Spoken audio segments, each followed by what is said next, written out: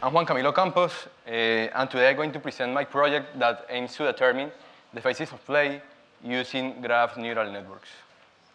So first, let me introduce myself. I'm from Colombia. I work at Genius Sports as data scientist, and I have a Master of Science in Engineering.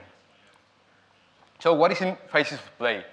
Phases of play describe what teams do with the possession of the ball.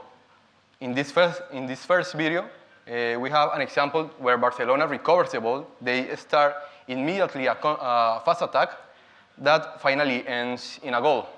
We normally call this possession as a counter-attack phase. Now, in this second video, we have Barcelona again, but in this case, Barcelona is trying to keep the ball in his own field, making just secure passes, and they never risk the ball. We normally call this part of the possession as a maintenance phase.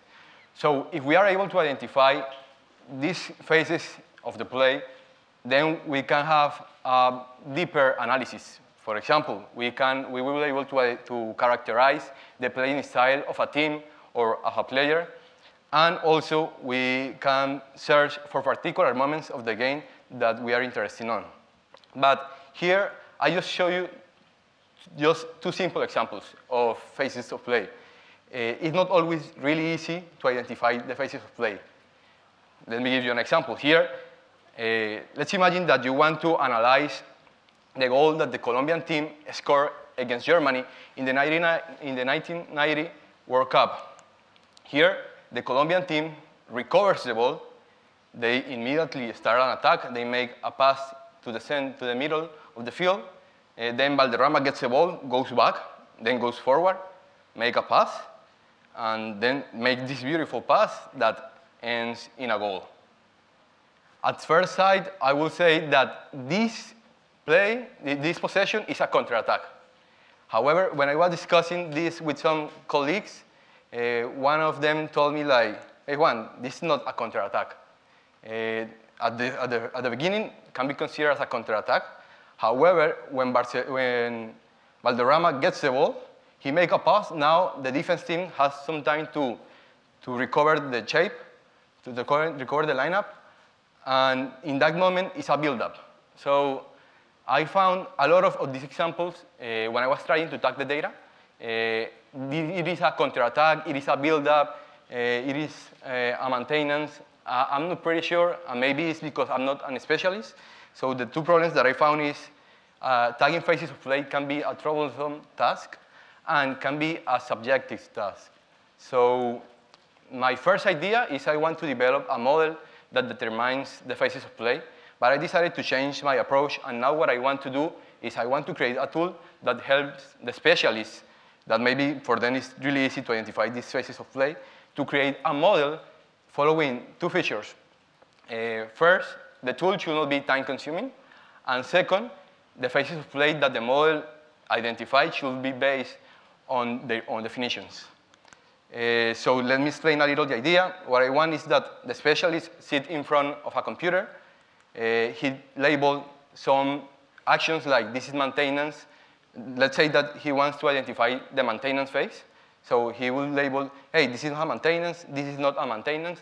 And with just a few examples, the idea is to build a model that is able to identify that this is a clear maintenance, the first video, and that the second possession is clearly a non-maintenance phase. Okay? That's the idea. The question that arises here is, how can we develop this tool? Technically, what I want to do is I want to generate a vector representation that summarizes the most important information of each action, taking into account two things. First, what I want is that similar actions should be closely located in this space. And second, I want to include the distribution of the players when the pass occurs in that vector representation. Okay? And hopefully, what we are going to find is that actions that are closely located, most of them belong to the same phase. So to build our models, we just need some few examples, and then we can build a model with a good performance. To depict a little the idea, what I want is I want to fit a model with some description of the action, plus the position of the players when the action occurs. And as an output, what I want is a vector representation of this action, okay? And we normally I call this vector representation embeddings. So to create these embeddings, I'm going to borrow an idea from natural language processing. That idea is called word-to-vec. And in this work, in word-to-vec, they take advantage that the language is predictable. So if I give you this example, this sentence, let's say, I drink orange blank every morning. I'm pretty sure that most of you are going to agree that the missing word is use. So in word-to-vec, what they did is they are trying to predict the context of a word. And in this particular example, what they do is I want to predict that drink orange every at morning are words that normally appears in the context of use. And when they train the model with a lot of sentences, they can generate the embeddings, and they find results like this. So they find an embedding for juice, coffee, and water, and in the results, they found that these words are closely located between them because we normally use these words in similar contexts and have similar meanings. And on the other hand, the red cluster have words like pizza, hot dog, hamburger. Again, these words have similar meanings, but are far away from the blue cluster because we normally use these words in different contexts. So, and this is exactly what we want for the football actions. I want that similar actions should be closely located, and actions that occurs in different contexts must be far away, okay? So again, we are going to translate this idea to football actions. And again, football is predictable. If I give you this sequence, ball recovery, pass to flank, blank, headshot, and goal, I'm pretty sure that most of you are going to say that the missing action is across to the area. So I'm going to do the same idea. What I want to do is I want to predict that ball recovery, pass to flank, headshot, and goal, and are actions that normally appear around this kind of actions, this cross to pass. So how we are going to represent or input data to feed our model? We'll already present a little the idea. What we are going to do is I'm going to create a graph for each action. The idea is that vector nodes are going to represent players, edge are going to represent relationships between players, and we also are going to have some global features that describe a little how the action occur. So at node level, we are going to have some features like the position of the player, and a flag that indicates if the player is the ball carrier. In the edge features, we have the distance between the players, and a flag that indicates if the two players that the edge connects are teammates. And finally, in global features, we have things like the end location of the pass, the body part that was used to execute the pass, and the height of the pass. Okay? And then here we have a beautiful challenge. As you know, the StatsBomb 360 data is obtained from the broadcast, so we don't have in every action or in every frame, we don't have the same number of players. We can have different number of players and different number of edges. So the challenge here is how we are going to represent this unstructured data. And for this purpose, Graph Neural Network is a really good fit. It is able to handle different number of players, different number of edge. So for that reason, we use Graph Neural Network. And now we need to define how we are going to represent the output of our model. So what I'm going to do, I'm going to translate every action into a word. I follow one idea that McDasey presents in his work embedding the language of football using NLP. And the structure is that what I want to do is for each action, I will have three things. First, I'm going to put the name of the event. that could be pass, carry, and dribble, etc. Then I'm going to add the location of the pass based on this splitting field. And finally, I'm going to add some other attributes. That depends on the event. For example, if it is a pass, I can have some attributes like the direction of the pass, the length of the pass, and the body part that was used to execute the pass. Let me give you an example how we are going to translate actions into a words. So here we have a pass in the right side of the field. So the first thing that I'm going to do is I'm going to put pass, because this action is a pass. Then I'm going to put the location of the pass, that in this case, the pass starts at square 1.1. And finally, I'm going to add some attributes. In this case, the pass was a ground pass with a medium length, executed with the foot and in the east direction. And we follow this structure with all the actions. And we finally have all that we need to train our model. My vocabulary, I mean, the different number of actions that I found created following this structure was around 6,000 different actions. And now we start to train our model with all the StatsBomb 360 data. To feed our model, try to predict based on this input what is the context of the event. And we finally obtain our embeddings. It's important to mention that here I just focus on passes. Okay, so these embeddings belongs to just passes. But now we have our embeddings, how we are going to evaluate of embeddings. So the evaluation that I did consists of two parts. The first stage, I'm going to ask to the embeddings, hey, tell me, I'm going to randomly select one action. Please tell me what is the most similar actions based on the embeddings. And when I ask to the embeddings, the most similar action of these actions that is a pass to the keeper that can be considered as a maintenance, the embeddings give me this result. Please note that both are passes to the keeper. Please note that here I have, in the first image, I have only like 10 players. And in the second image, I have around 20 players. And even the number of players is different.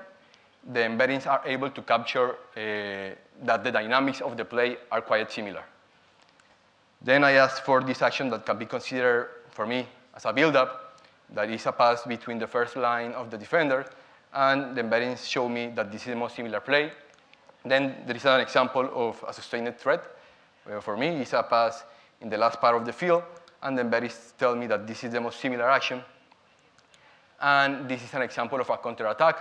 It looks like the blue team recovers the ball and is going to start an attack. And the most similar actions based on the embeddings is this one. So the embeddings, it looks like the embeddings are putting closely together actions that are similar. Okay, now I want to try another stage of the evaluation. I want to try to see if my embeddings are capturing some analogies.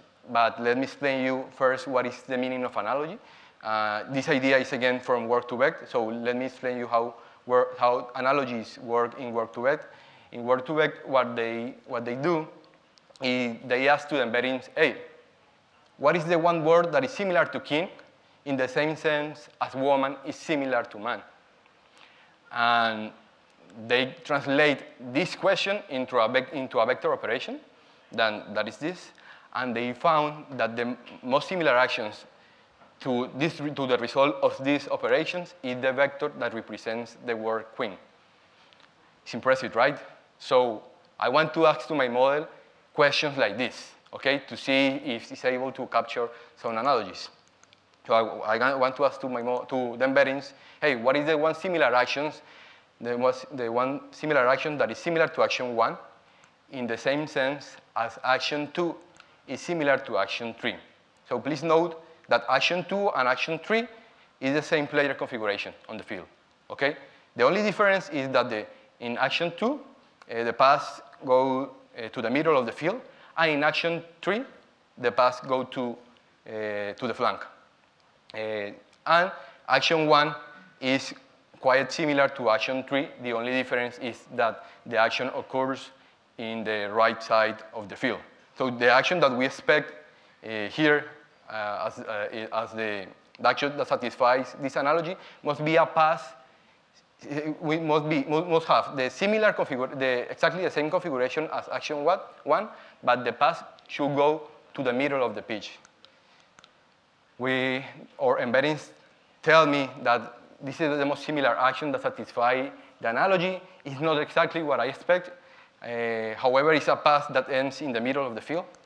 But when I ask to the embeddings, hey, okay, tell me the second most likely action based on this question, he showed me this result. Okay, that was what I expected. So with this, I evaluate and I verify that my embeddings are capturing some dynamics of the game. So now what I'm going to do is I want to develop the tool that I told you.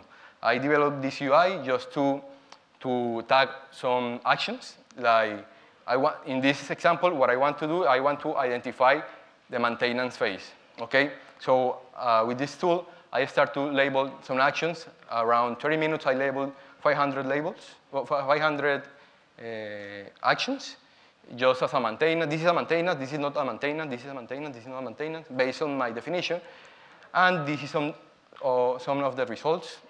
Here, the model that I built based on the labels on the embeddings tell me that this sequence of actions should be considered as a maintenance phase. Look that all the passes looks like a secure passes. They never risk the ball, and they are just trying to maintain the ball in his own field. And here in the top, you can see, in the top right, you can see the probability of the model for the ball, for the passes actions.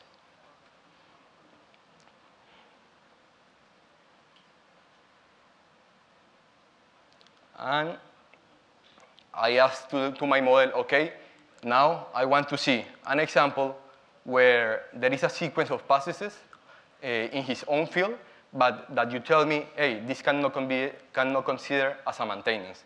And he showed me examples like this.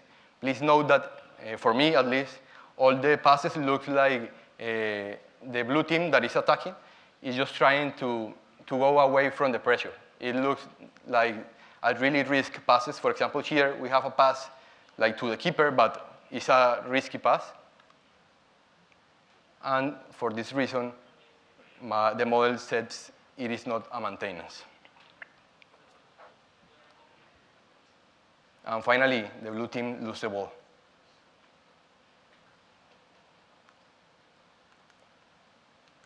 So here I show you an introductory work that aims to generate embeddings from football actions, incorporating all the context that StatsBomb 360 data now give us. But there is still room for improvement. So the first thing, what I will do is we first need a rigorous test. Here I just show you an evaluation that I did manually. I think that we can create a more rigorous test to evaluate our embeddings. Second, we can try alternative graph representations, and we can add some features at node level and its features, like the velocity of the players or the orientation of the players. And finally, I think that we can use these embeddings to create player representations, and we can find similar players based on their actions. And thank you.